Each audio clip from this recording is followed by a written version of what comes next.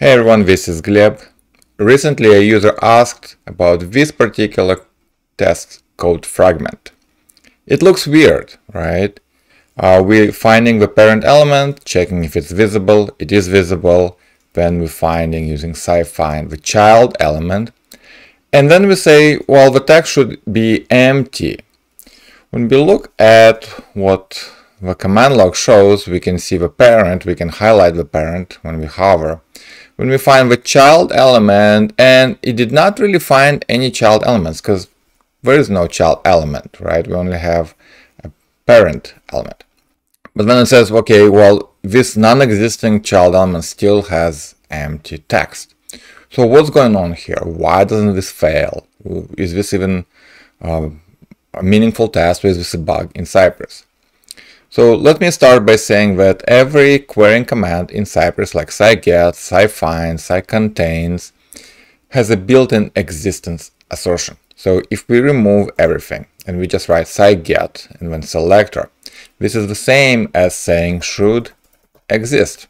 Okay, because this is the most common positive test case, right? You're opening a page, you're trying to find an element, well, you assume you have an element, right?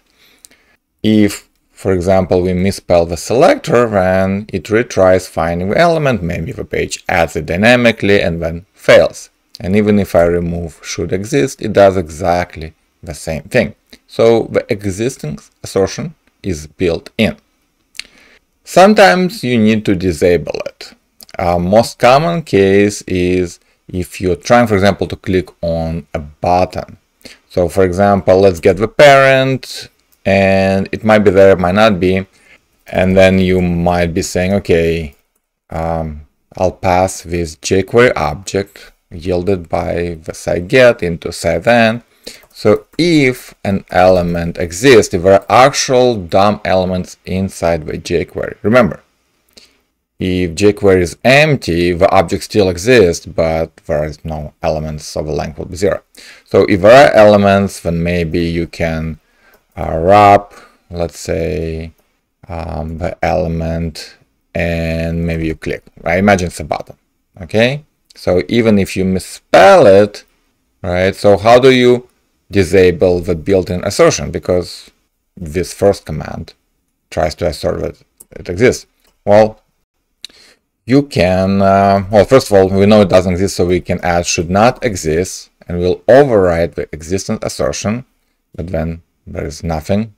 We can say if L, and just to be safe, right?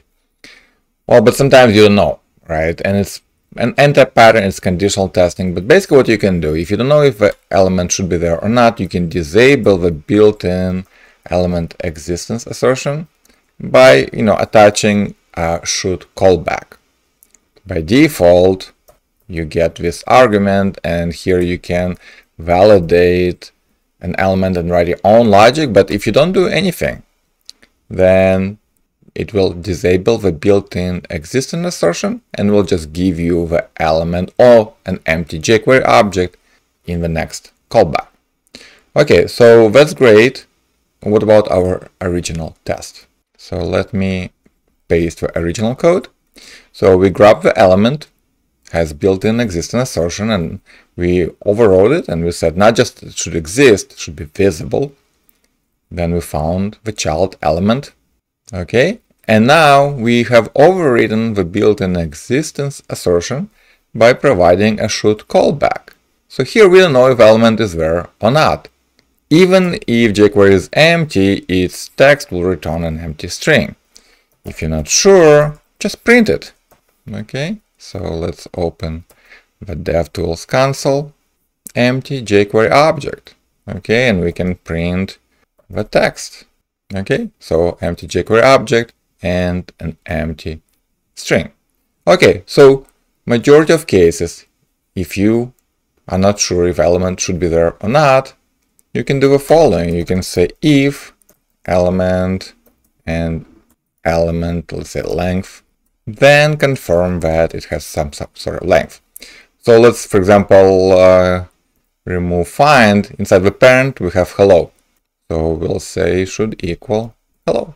Okay, And if we ask for non-existent element, well, it didn't find anything, so it skipped if branch in this case.